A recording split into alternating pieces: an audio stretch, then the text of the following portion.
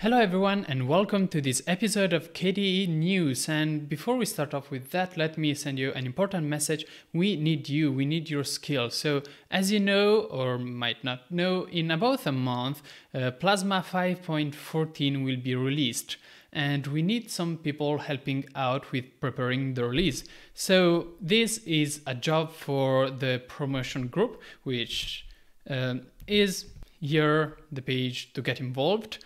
If you have any skills, I don't know, writing announcements, making videos, animations, especially Blender animations would be awesome. Please, message me personally first, and also the promo group as a whole. We are trying to recruit some people that could help us doing the release. So if you have any skills related to promotion, that can be, I don't know, video making, anything like that, super useful, please hit us up. Up until now, we've always done some cool stuff, but very inconsistently. As an example, 2 versions ago, we had animations written in HTML and CSS done by me. And then before that, there was a very cool video done in Blender. And before that, there was another video made with HTML and CSS plus video editing later. So if you know how to do this kind of stuff, please help us. If you are interested in joining KDE development, this is a great time. Then let's get into news. So the first one, which is super exciting, is that finally we do have root file operations in Dolphin. And this was asked for a lot of time, and now it's there. So you can do operations that require root, and you will be asked for your password. So I'm not going to show you this because it's very simple, but I just wanted to let you know that this is in. Let's get into another. I'm not going to show you, but it's interesting to know, which is that this bug has been fixed, and that is add how to use instructions in KRunner plugin descriptions. Now, if you open up KRunner, there will be a question mark inside of it, and if you press that, you will be able to see the list of runners and how to use them. So it's pretty useful.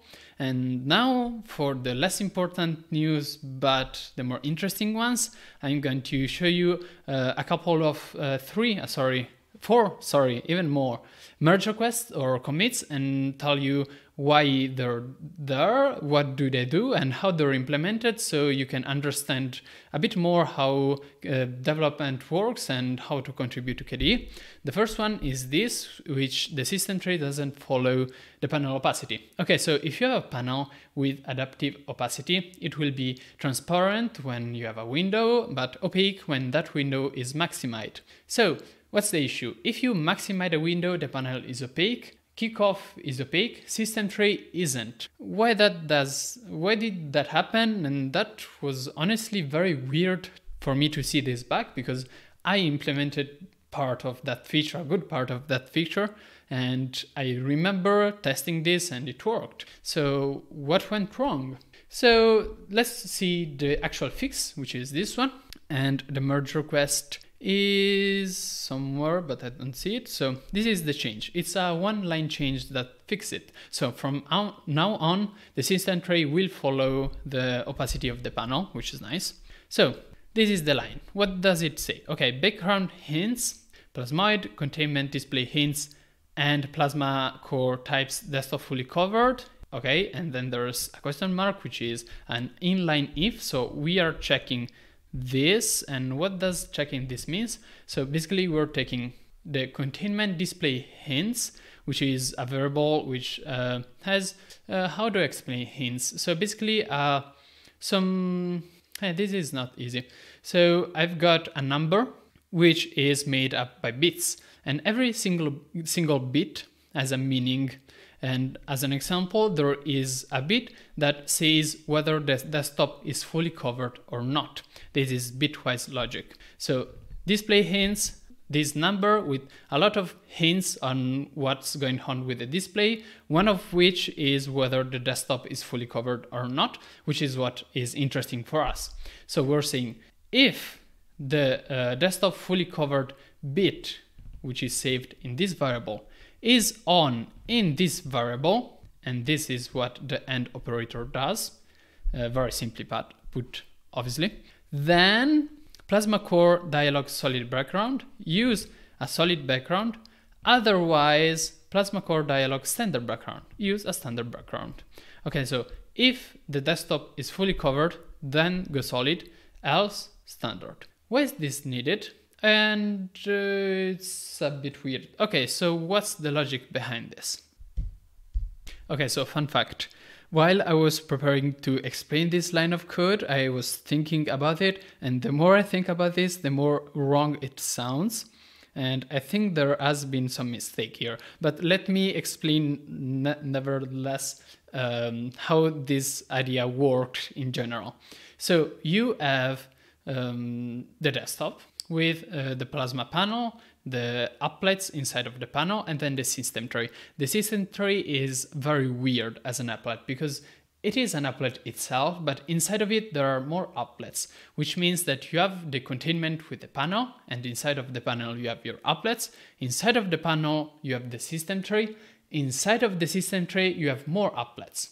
Weird. Okay, so when the desktop is fully covered, well, you get this containment display hints set to the display. The desktop, is indeed fully covered. And that's set somewhere in the panel. Let's not get into details because honestly, I don't even remember them right now. I should look more into it. But this variable, of course, it's set such that the desktop is indeed fully covered. And this holds true for the panel, the widgets that are inside of the panel, but not the system tray because technically it's a container in itself. So what needs to be done is this variable to be transferred from the panel to the system tray, and then in the system tray, read again and set again. Now, this is completely automatic for all applets because they're inside of the panel, except the system tray, which is not a standard applet, but a containment in itself. So that's the idea behind this. So this line of code, in theory, should be in the panel regarding all applets. So there is a QML file. QML is the programming language these things are written in. There is a QML file regarding the default applet, like the default applet behavior that all applets have, that says, okay, if you're inside of a panel and the desktop is fully covered, then use the solid background if adaptive is, of course, turned on.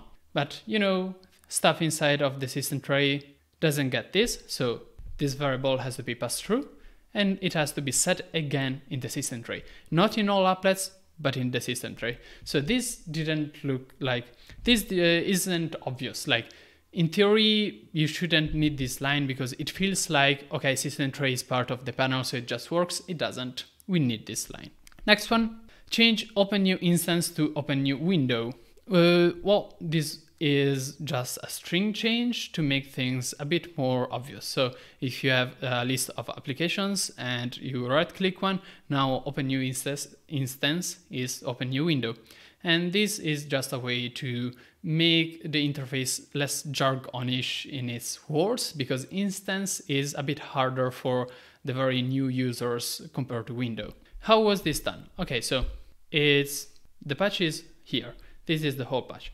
It's super easy. So what you do is that you go into the task manager, which is what you're changing, and then you open up kfind. If you want to do something like this, you put kfind to tell it to find the string of text that you're trying to change, which is opens a new instance. And then you search, and kfind automatically finds what file you're looking for by magic. You open that file, and change opens a new instance to open a new window. Same here, start a new instance, open a new window. The icon is also changed. List add symbolic is changed with window new. If you need a list of icons in KDE Plasma, install Qtfish. Qtfish has all of the icons, and it also tells you the names of them, so you know what this is and you know what this is, and it's pretty easy to find one. You just go into Qtfish. Am I covering again the part? No, I think you're seeing this. I'm not covering it with my face. You're seeing this. So as I was saying, you go into Qtfish and search for window new, and you discover that there is indeed an icon which is called window new. So this was super easy, and if you ever need to change, well, a string of text, then that's how you do it. Next one, auto restart after installing updates. So this was a bug, and it was implemented in this commit, which is this one. How was it implemented? The patch is here. So first of all, reboot now. Now Discover, which is, you know, the application that manages software for KDE Plasma, KDE, let's say, or I mean the distributions that use it, just to be more precise. Okay, so now the object, I don't know what Discover object is, but it's something related to Discover, clearly, has a new function which is called reboot now. And what does it do? Well, it creates a method call through KDE bus, which is org free desktop login 1 in org free desktop login 1, org free desktop login 1 manager reboot. What's this? Okay, so this is KDE bus, and it's a bit of magic. I still regard KDE bus to be magic, dbus in general. But the idea of this is that this initiates reboot, and you set the arguments to be true so that it's interactive. So reboot also has an argument, and then you ask the connection with dbus to call that method async, so it doesn't actually stop here for this function and returns back. This function simply reboots the computer. That's easy. You also define that this new function exists. Interestingly enough, there is already a reboot function which is similar, but let me see if I manage to actually show it to you. Can I? Hello, can I? Here, it's very similar. It's prompt reboot instead of reboot, and prompt reboot, I think, that asks you if you want to reboot. So reboot now is just please reboot now, regardless of the user, I guess. And then we get back to a QML file, which is the more UI type of thingies, and we get this tool button, which is a select all. Well, this button was here already. It's the select all buttons for updates, but now it's only visible if you don't need to reboot. If you need to reboot, you can select all. So basically this button as well, which is select none, this button is just invisible in case you need to reboot. And now there is a checkbox, a new checkbox that is only visible if you need to reboot, saying restart automatically after update has been completed. So the idea here is if you need a reboot, then show a checkbox saying, do you want to reboot after the update has been completed? And then state change script if reboot at end checked. If you check reboot at end, then reboot now. I guess this actually, yes, this actually gets only called when the update is finished, I'm pretty sure. Not sure why looking at the code, but I don't know every part of code of every part of KDE. So this is the idea though. Last one, add ability to open with the current working directory. This is for console, and now you can just right click console, open with Dolphin like, and you can open the directory you're in. And it's a rather simple merge request. The general idea, you get this current URL, you check if it's a local file, and so you get that. Otherwise, from local file home path, you get the local file URL and you open it with kfile item. I mean, that's easy stuff to get the current URL you're inside of in the console, and then list properties of that item. Kscope, what's this? Yes, sorry, you're creating a new, let me zoom in a bit more. You are creating a new, where is it? You're creating a new kfile item actions for the pop-up, which is above. A new action for the context menu, the idea it is. Set item list properties, blah, blah, blah. Insert open with actions to, we're actually adding the open with action here. We are adding it to pop-up actions, so the actions of the pop-up that we have, the context menu. Value for null pointer, I'm not sure what the value for null pointer is, honestly. Maybe the position of the new element inside of the pop-up, maybe. Inside of the pop-up, QString list, QApp, desktop file name. No idea what this is, honestly. And then simply put.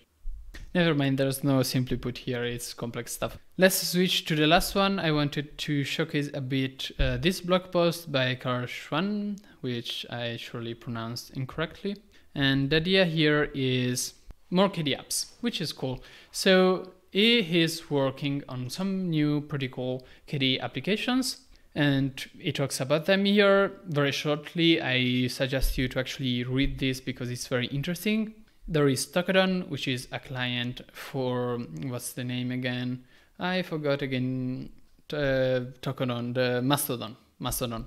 It's a Mastodon client. If you use Mastodon, it's the alternative to Twitter, sort of. Then there is Ash-O-Matic, the name of which I absolutely love, which checks checksums of files. You can also compare them, verify hash, and generate them based on the file.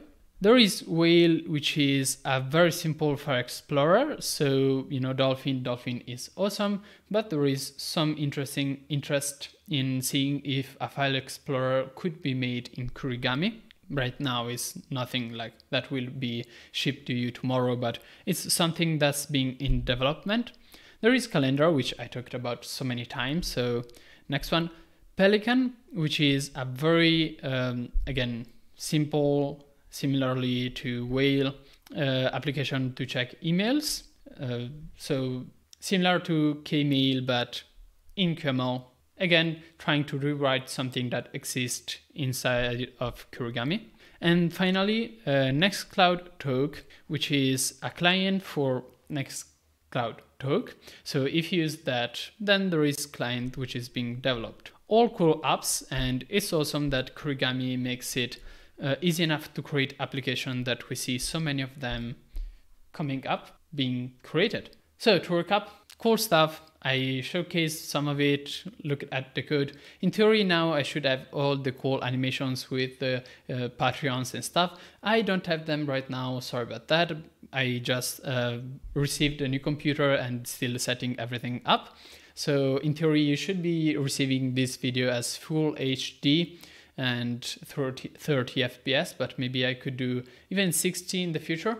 And if you're using this, if you're watching this, in PeerTube, then it's probably still 720p, and I'll try to fix that. But overall, new recording setup, new stuff, new code, new apps. Cool. Please help the promotion. Thank you.